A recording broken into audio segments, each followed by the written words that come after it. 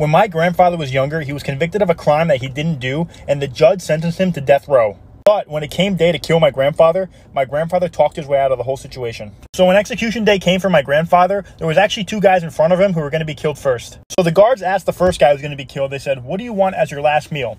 The guy says, "Oh, I want a big juicy steak." So they give him the steak, he eats it, and then after he eats it, the guards just kill him immediately. So the guards ask the same question to the second guy getting executed. They say, "What do you want as your last meal?" The guy says, "Oh, I want a big lobster." So they give him the lobster, he eats it, and once he eats it, they kill him.